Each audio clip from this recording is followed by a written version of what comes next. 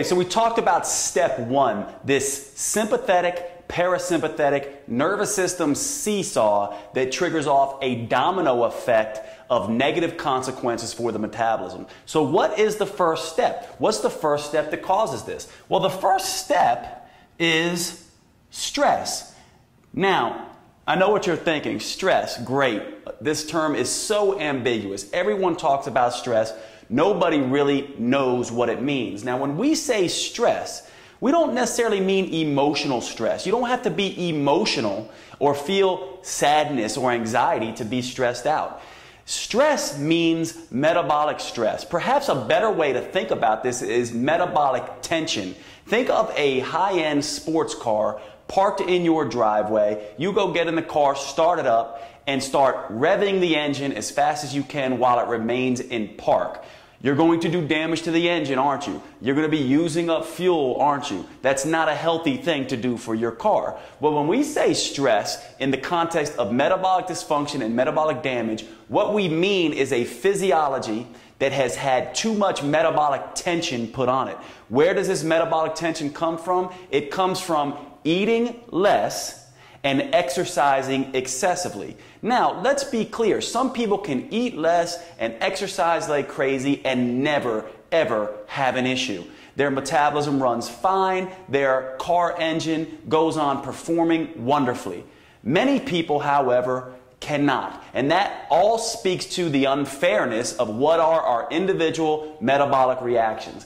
But when you do extreme dieting, when you do chronic exercise, when you push your body to the extreme over time and over years, some people it might take them 1 week to get into problems. Some people it might take them several years before they run into problems. But when we talk about stress, that is what we're talking about. And what this stress begins to do is impact the brain. At the base of the brain stem, there is a control center called the hypothalamus. And that hypothalamus communicates with another gland that's close to the brain called the pituitary. And then the pituitary and hypothalamus together communicate with your metabolic engine, so to speak. They send signals to your adrenal glands.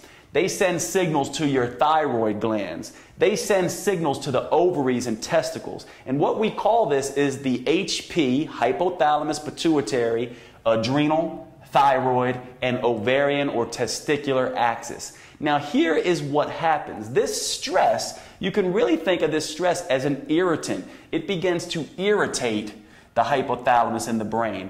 The brain doesn't like that. It can't function like that for long. So it starts to not listen. It starts to down-regulate some of its sensing capabilities. And it starts to overstimulate the adrenals, the thyroid, and the ovaries in the short term. And this is a normal process. This is what we do in acute stress. However, when this continues and the irritation builds up, now the communication system between the adrenals, between the thyroid gland, and between the ovaries and brain become dysfunctional, become damaged. The communication system gets broken. It gets severed. Now your metabolism is running into dysfunction. Now, some people, if they stop the stress, at that point, the brain comes back online and the adrenals, thyroid, and ovaries come back online. No problem. For some people, however, this continued stress continues this process for a long period of time, and even when they stop, all of a sudden now the adrenals no longer work. The thyroid doesn't function okay, and their menstrual cycle or their libido, if they're a man, starts to become dysfunctional. They can't produce enough testosterone anymore. Estrogen and progesterone become affected. Thyroid hormone is no longer turning on the way it should, and you can no longer respond to stress the way you once did. This is the first domino that fails. That stress from the sympathetic overdrive creates irritation in the hypothalamus and pituitary system, which then starts to disrupt your metabolic engine.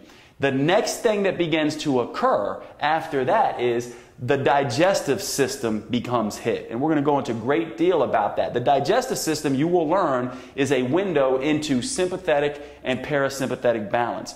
Once the digestive system goes, now you can no longer digest your food. So you're not assimilating your nutrients. You're not getting in the nutrients that you need. Well, here is the catch-22. To continue this stress and adapting to this stress, you need nutrients. You need vitamins and minerals. You need amino acids. You need calories and things like that. If you cannot get them and they're not being absorbed and utilized well, this dysfunction gets even greater, putting even more stress here. So now you're not digesting your food appropriately. Now you're developing immune reactions and sensitivities to particular foods, and you're doing damage all around your body.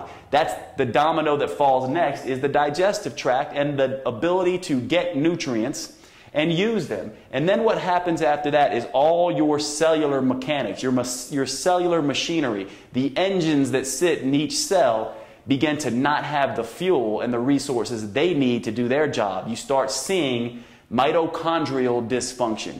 The mitochondria are the little energy factories in every single one of your cells.